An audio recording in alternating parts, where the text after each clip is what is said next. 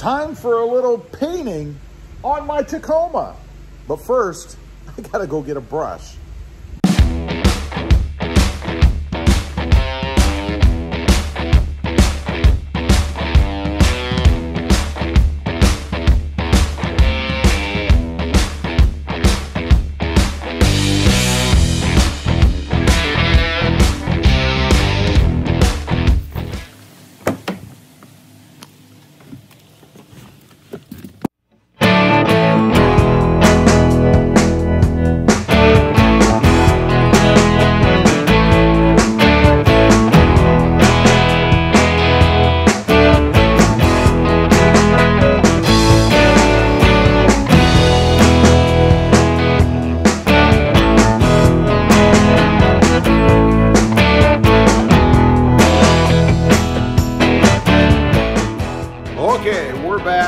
Got my little 87-cent brush in the truck there.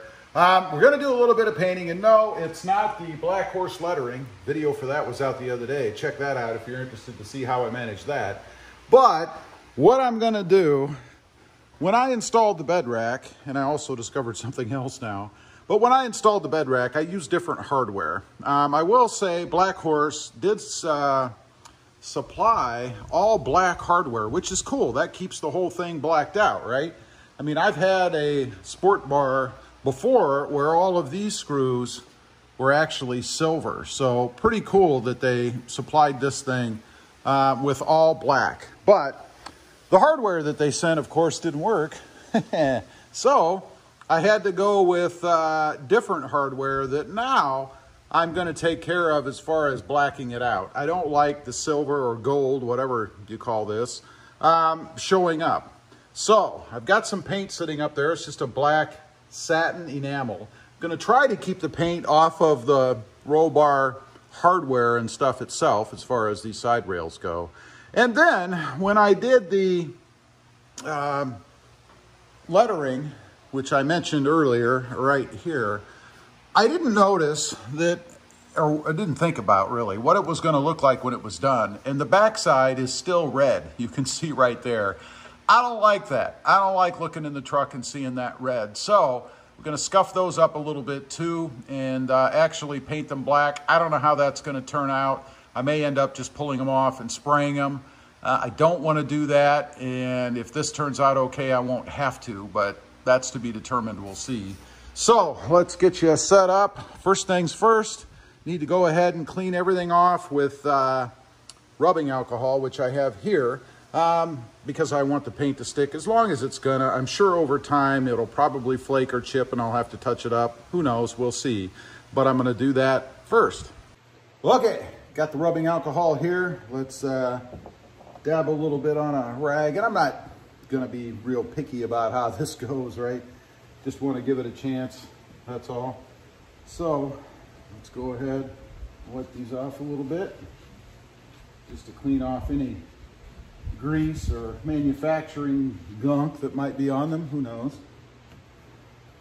Again, I'm not going to spend hours doing this, because frankly, I'm just not patient enough, you know.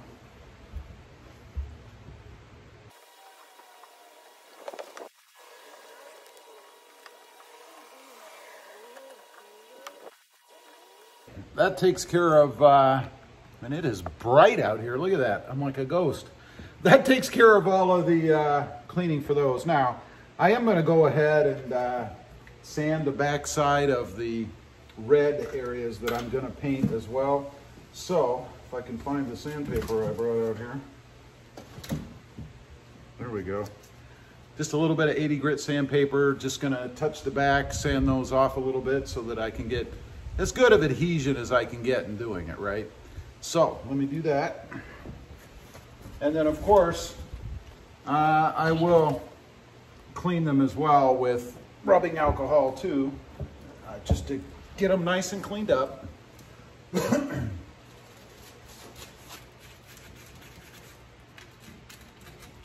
Okay, that's all I'm gonna do there. Now, like I said, I'm gonna go ahead and wipe them down with some more rubbing alcohol.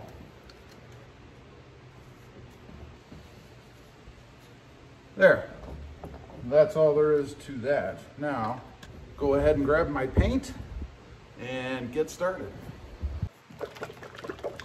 Need a little bit of music. I don't know. Okay, away we go. My 87-cent paintbrush. Just gonna paint around the edges. Again, trying to stay off of the actual bar itself there, because this won't match up perfectly, so gotta be careful, I guess. Okay, that's the first one.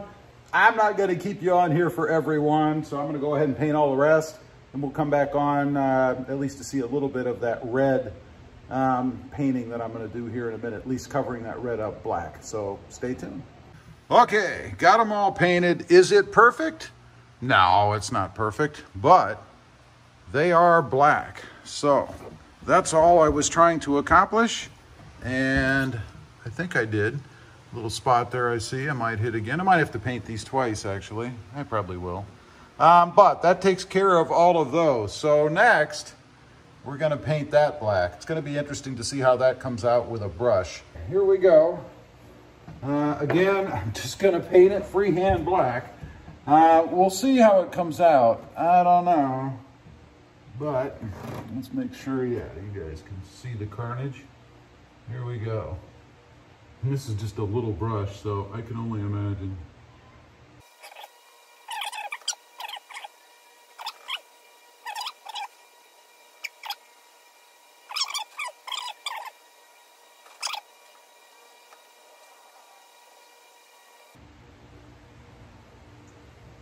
There you go. That's it. I think that's what it's going to be once it dries. I don't think you'll ever notice that it was there. I hope it blends right in. But anyway, that's what it looks like. I'm going to go ahead and do the other side, and then we'll show you both. Got her all done. Wasn't difficult, of course. And I know a few of you are probably going to be saying, why did you even do this? Well, let me give you an example. Did you ever see somebody's truck and think, gee, why doesn't my truck look as nice as theirs? You know, everything looks nice and shiny and well done and put together, professional, right?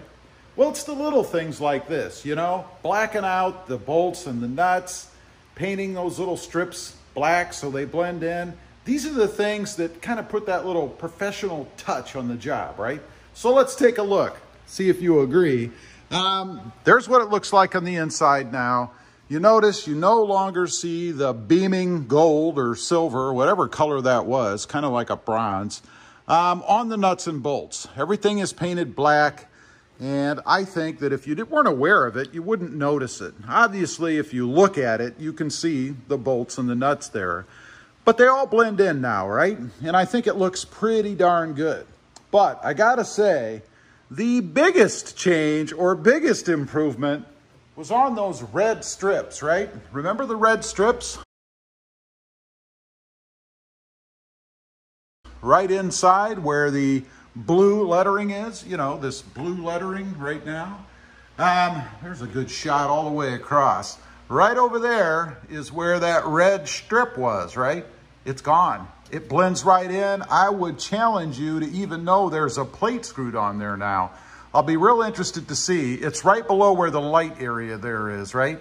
That's where the strip is. So I can't wait to watch this back to see how well it actually blends in. But I got to tell you, sitting here looking over right now with my sunglasses on, I can't even see that strip there now. It completely blends in now that it's painted black. Leave a comment. Let me know what you think. Would you do something like this? Would you go the extra mile, or would you just slap that sucker on there and leave it the way that it is? I'd be curious to know. Also, real quick, I've got 2 other channels. If you wouldn't mind, check them out. Subscribe. First one is RobMotive JT, all about my 2020 Jeep Gladiator back here.